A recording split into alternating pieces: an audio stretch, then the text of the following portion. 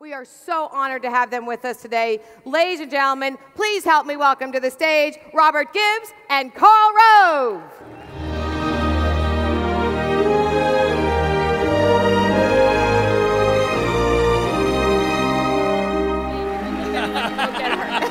Here, gentlemen. We survived that. I'm trying to save you from catching on fire. Welcome. That was a little overdone, don't you think? No, Fireworks for the two of us? I think it's a great honor to have both of you and here together, which is wonderful. Yeah, don't tell anybody, but I actually like the guy. All right, well, Yeah, we won't. Private secret. This is off the record, right? Right, exactly. How do you feel about him? Look, the same way. Stop at the good thing right here. We've become friends, which is, again, something you shouldn't get out of this room. Yeah. So. I think it's actually... do terrible damage to his reputation. Right. But it actually says a lot, and it's a wonderful thing, and it's something that the country should be able to do a little bit more of, regardless of whether we have differences of opinion in certain areas, right? Yeah, so, is that true? Yes.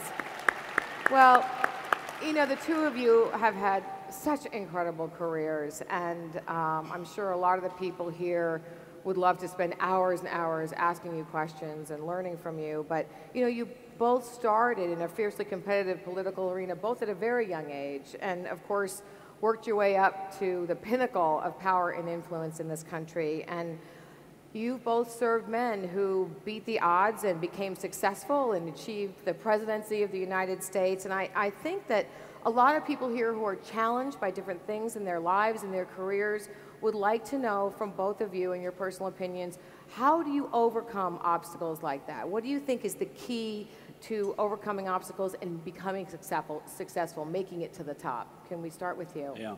Well, first, I mean, you know, I didn't come from much. Well, my family was not affluent. They were not political, but I've always been interested in politics. And I had a high school teacher who said, if you want an A in my class, you got to go get involved in a political campaign. And I did.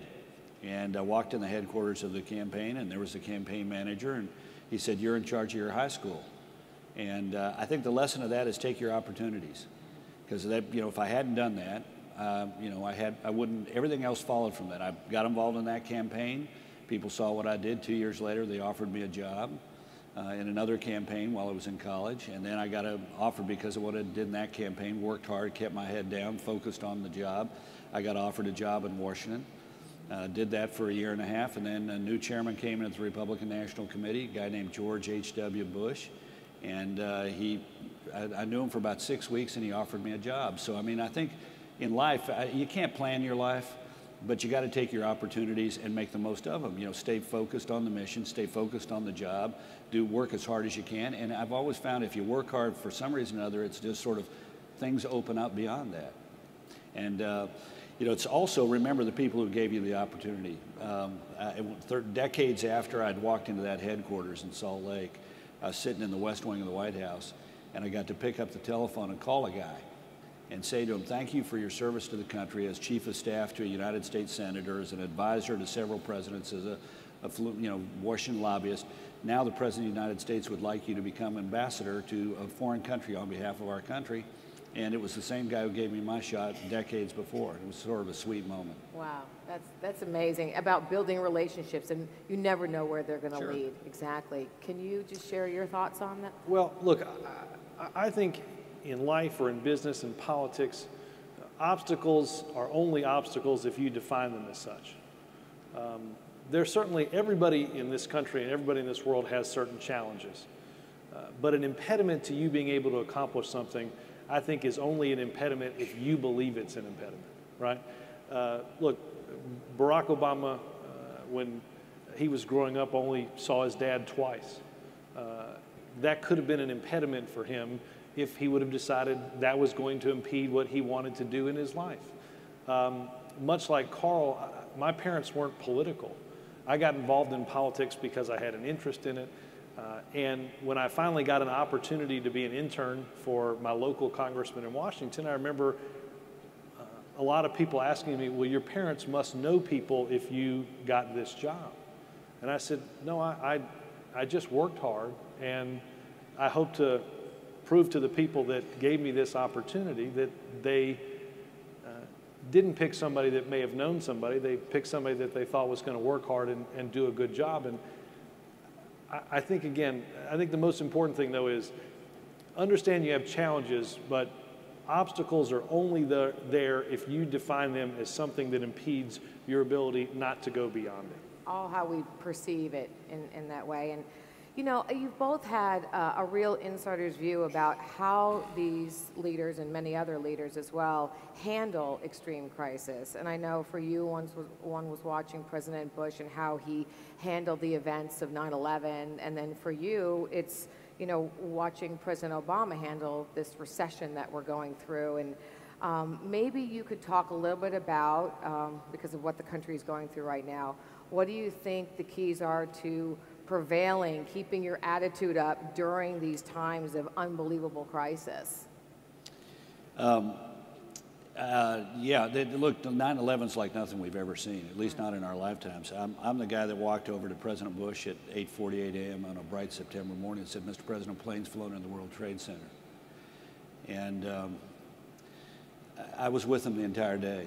And it was a remarkable day. I remember you saw the famous photograph of Andy Card came in and told the president's chief of staff, told the president that a second plane had flown in, whispered in his ear. What you didn't see was what happened about 5 or 6 minutes later. The president's sitting in a room with 40 or 50, you know, third and fourth graders doing a reading demonstration. And so he had to make a quick decision. Shall I get up and walk out of the room with all these television cameras and everything, or shall I wait until this thing finishes in a few moments and then leave? Which he decided to do. And he walked into the staff hold, the room nearby where the president's aides were waiting and watching the television. And this was a room filled with military aides carrying the nuclear football code, you know, national security staff, really seasoned people, but you could tell there was some anxiety in the room. And he walked in, and I've known him a long time. We met when we were in our 20s. So I've known him a long time, and I remember him being preternaturally calm and cold. And I remember exactly what he said. First words as he walked in a very calm voice, he said, we're at war, give me the director of the FBI and the vice president. I rode to the airport with him in the limousine, 2 agents in front, he and I sitting in the back seat. And it was during the ride to the airport that the president got a phone call, and I could only hear one side of the conversation, but when he said the words, is Rumsfeld alive, I knew it was a bad conversation. It was about the strike on the Pentagon. And I remember looking out the window of the limousine, and we're going 85 miles an hour in a big, huge limousine. And I realized that there was a police car. If I could have rolled down the window, I could have reached out and touched a police car. There were police cars surrounding the limousine going 80, 85 miles an hour. I could have touched it if I could have rolled down the window. I later talked to the Secret Service guy and said, why were there cars surrounding surrounding the limousine? He said, we were afraid that there might be a car bomber, and so we wanted to have those cars there so that if they tried to intersect with the motorcade, that car, the police car, could force the bomb to go off 6 to 8 feet further away from the limousine, thereby giving the president a better chance of surviving. And I'm thinking, what the hell am I doing in the back seat of the car? At the end of the day, the military and the Secret Service did not want the president to return to Washington because they said, we can't, we don't know what the threat is. We can't, the airspace around Washington is not secure. Finally, he told him, I'm coming back, which was really important. He said to him, I need to speak to the country tonight from the Oval Office, not from some bunker in Nebraska. We were out in Omaha, and he said, I want to sleep in my own bed, which was his jocular way of ending the conversation. And he was mad. I've known him a long time, and he rarely gets mad, but he was mad because he knew what he wanted to do, and they kept giving him good reasons why not. And I remember as we flew back into Washington, I happened to be walking into the hallway of Air Force One. He was taking a 20-minute power nap, and I walked into the hallway on Air Force One, and as I walked in the hallway, I looked out the window and up-plowed an F-16 fighter and took up station at the wingtip of the airplane. And one of my colleagues came running up the aisle saying, get your camera, take a picture, take a picture. Because it was really cool. I mean, you're in this big plane and up-plows a fighter and takes up station. You can literally make out the, and so I'm taking pictures, and suddenly both of us were sort of excited, wasn't this cool? And then we realized this was not cool. This was the last line of defense. As we came plowing back into Washington, that pilot, and there was one also on the right wingtip, their job was to put themselves and their craft between whatever threat there was in Air Force One. I was walking through the Atlanta airport a couple years later, and a guy came up to me and said, you and I were together on September 11th. I said, how's that? And he said, I was the pilot who took up station on the left wingtip. I said, I put your picture in my book, which I did, picture of the guy, and I can't make out his features, but he looks damn good. And, you know, it's in moments like that you see the real character of somebody, and Bush was cool and calm and collected and focused, which is the way he was for the next 7 years. He knew what history had given him as a responsibility. I remember, I'll shut up in just a second, but it's a good story. Yeah. I remember I was sitting there in the private office on Air Force One, and he got a call, and he listened for a few moments, and he said, yes. And listened a few moments more and said, yes. And listened a few moments longer and said, you have my authorization. And he hung up the phone, and Andy Card was there, and he looked at Andy and I and said, I've just given authorization for the military to shoot down any aircraft inbound to a critical target not under control of its crew. And I remember the evenness in his voice, and I was shocked at, you know, what a horrible thing to have to authorize. When we came back into Washington, we landed at Andrews Air Force Base, and we didn't make the normal, you know, sort of here comes the airplane like this. We were like this in a 747. I'm sort of looking down at the president across the desk like this, trying to be cool and calm and collected. Yes, no, nothing awkward is going on, Mr. President. And at the last moment, Colonel Tillman, the pilot of Air Force One, pancakes it onto the runway. They were afraid that there would be some guy with a shoulder-launched missile to take down the plane. And we flew back to the White House in Marine One, and normally you go to about 800 feet, and you go about 70 miles an hour, and there are 3 choppers, and they're going like this. They all look alike, so it's sort of like you know, where's the real Marine One? You know, the 3 choppers look alike, so it's like, and then they go back to the White House. Just as you get to the White House, 2 of them peel off. Well, we got in the choppers that day. We didn't go to 800,000 feet. We got 5 feet off the tarmac at Andrews Air Force Base and made our way off of the base by maneuvering down the golf course. And when we got to the fence line, they put these choppers, so they just floored it. And we were going 150, 165 miles an hour, hugging the ground. And coming in, I mean, literally going down valleys, just screaming down these valleys. No attempt to do an aerial ballet.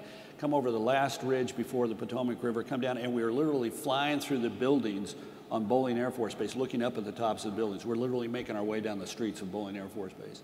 Looks like we're going to pancake into the Potomac River, and at the last minute, the pilot makes a hard right to head north into the White House, which in a helicopter is really sort of a weird sensation.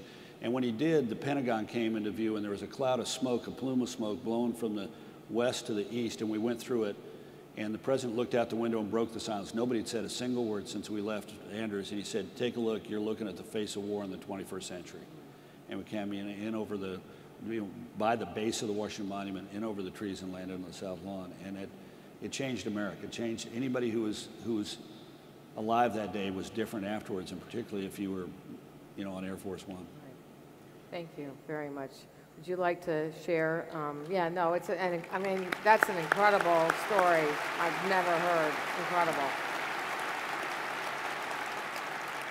Well, I think the common traits in successful leaders are some of what Carl touched about, and that is to be sort of calm, cool, and collected in that sense of crisis. President Obama and we're still going through a lot of it.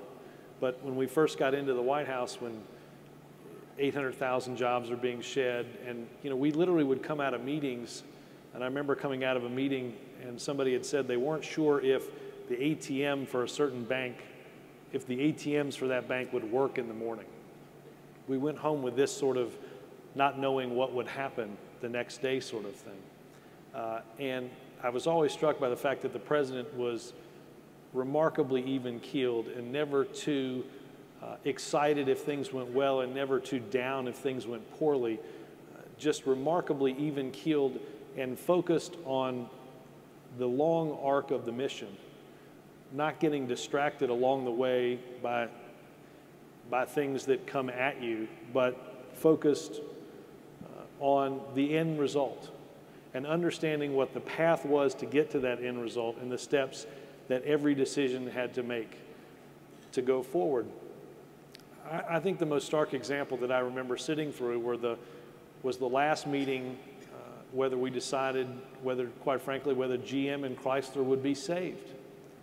And the president walks in and he's sitting on one side of the Roosevelt room and there's a team of economists on the other side, and we're going through the decisions. You know, there's a few 100,000 people that work in the auto plants.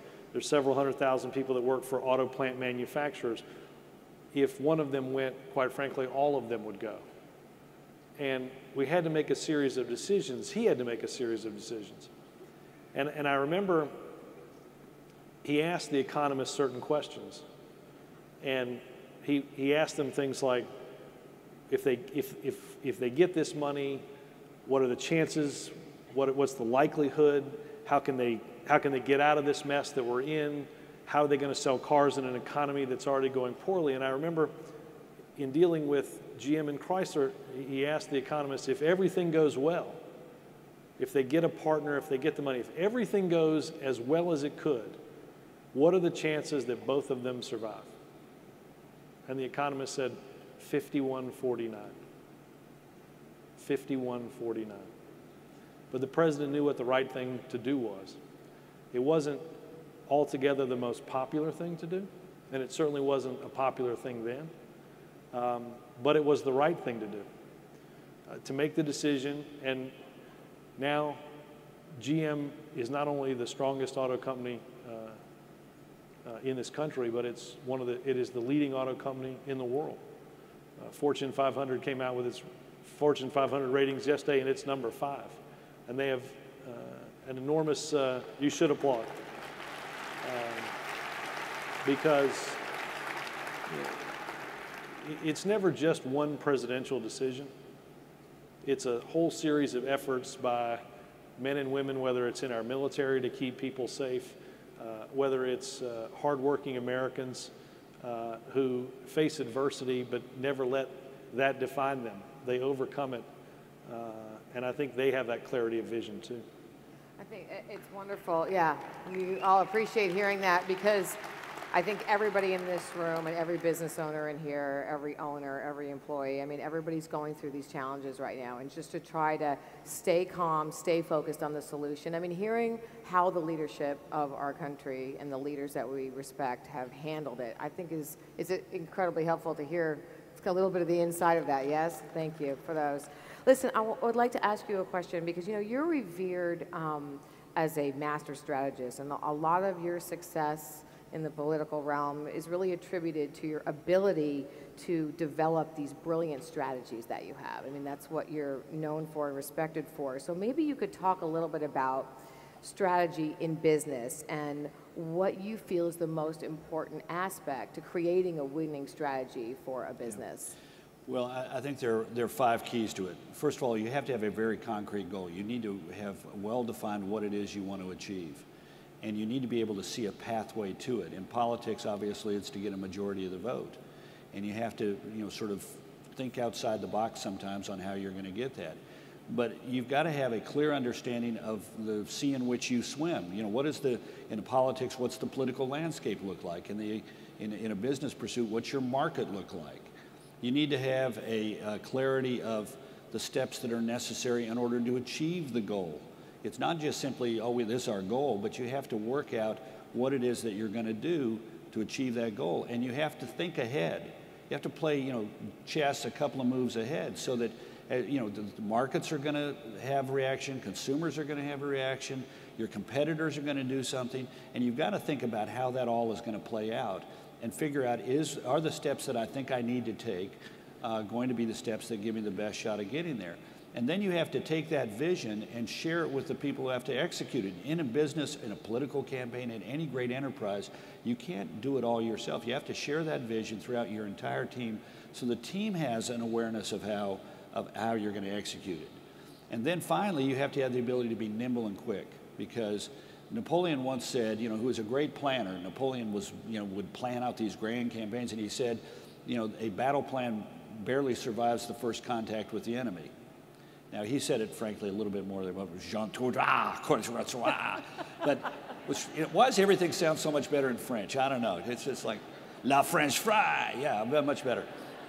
French toast, yeah, baguette, Anyway, but I think that's right, and you need to have in place the ability to listen.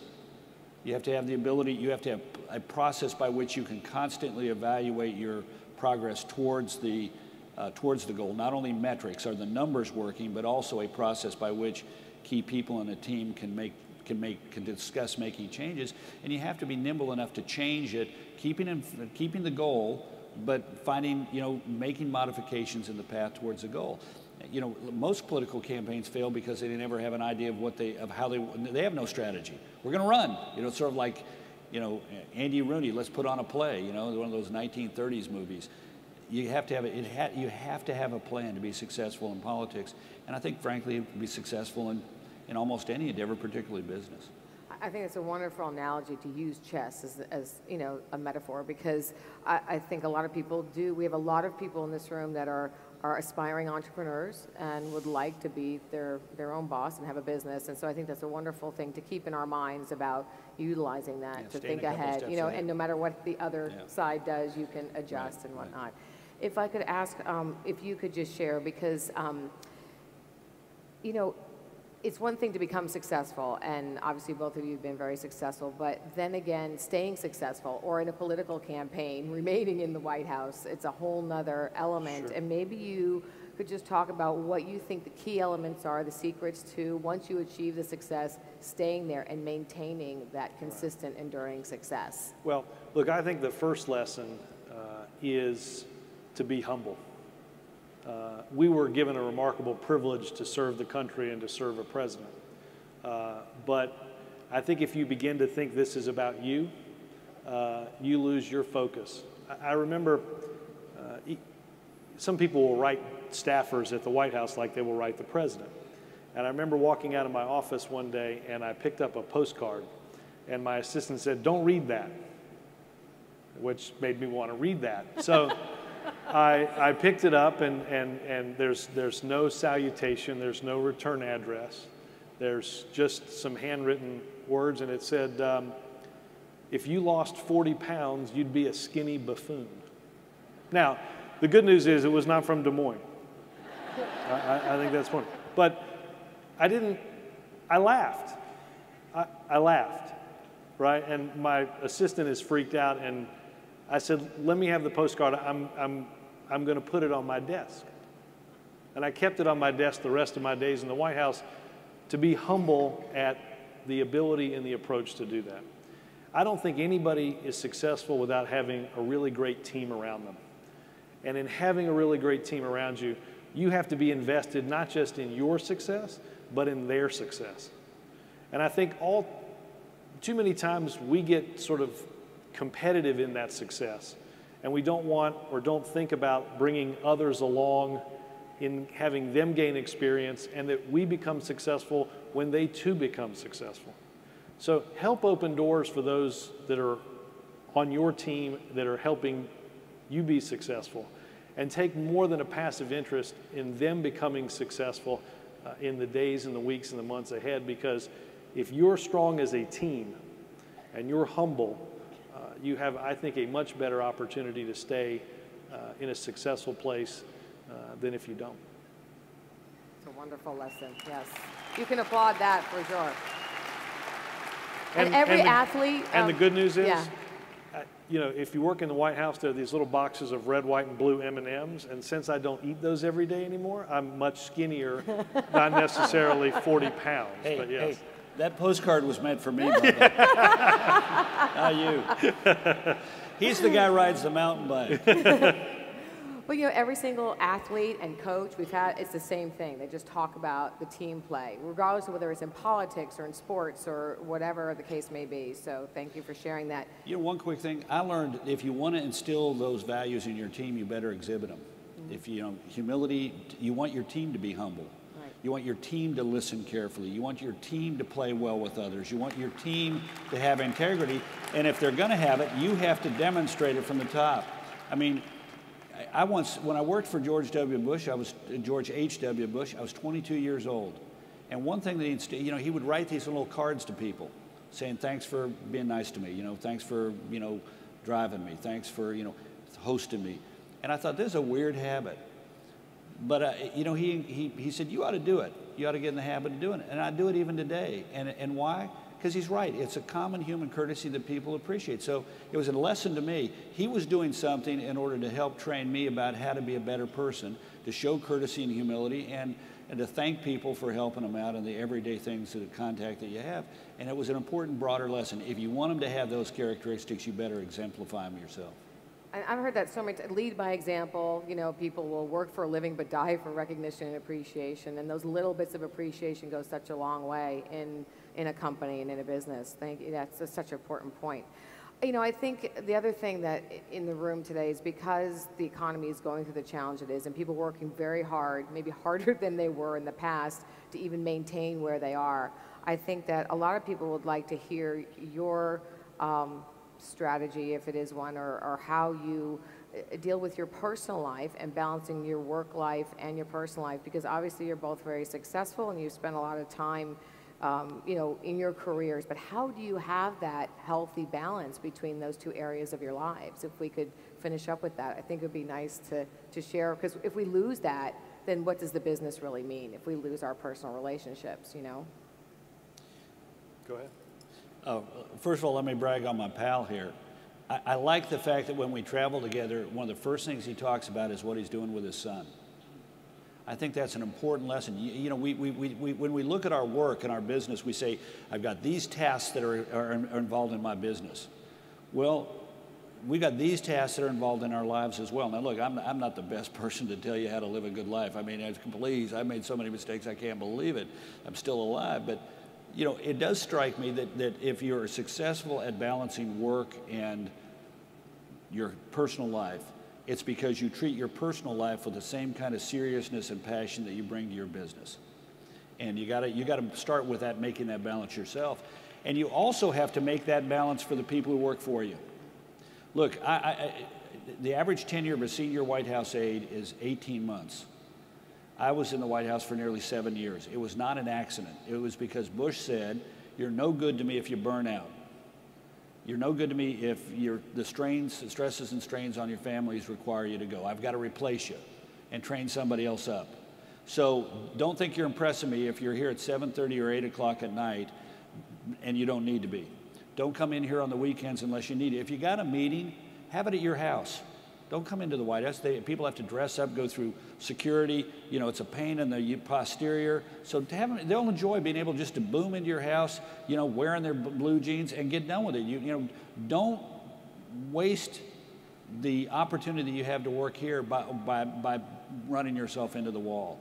And it was a very important lesson. And, you know, I can see, you know, Robert has been with President Obama since the start of the 2004 campaign. He's lived the whirlwind for, you know, 8 years. And when you go do a presidential campaign and then go into the White House, it is the most difficult and stressful situation short of athletic pursuit or armed combat. And I see how he does it, because for him and for anybody, I like the example. I'm going to try and follow it. You got to be passionate about your personal life and treating it with the same kind of planning and forethought that you treat your business. Look, thank you.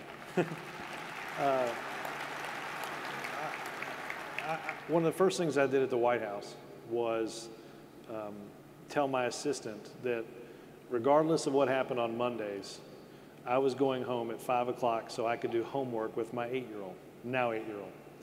And I wanted to make sure that I marked off time, regardless of what was happening and swirling around me, to ensure that I didn't forget what was most important to me. I think we all understand that being successful is not always measured in monetary riches. It's measured in your happiness and your fulfillment and what you can pass on to others. And that was one of the things that I made sure that I did.